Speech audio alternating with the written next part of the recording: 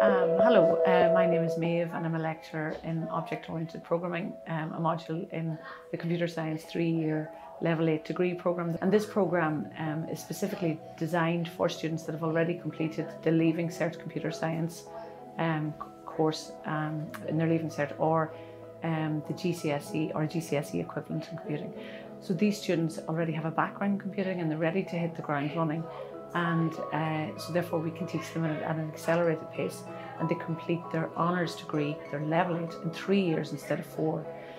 Afterwards they are employable, they're so employable in many areas of computing on graduation, but they also affords them the ability maybe to further their studies by doing a master's programme or maybe even a PhD in another area, more specialised field in computing. My name's Conor. I'm in second year computer science student. I came from St Eunan's, where I studied computer science for Leaving Cert. It was a pilot course for Leaving Cert. Then I came here.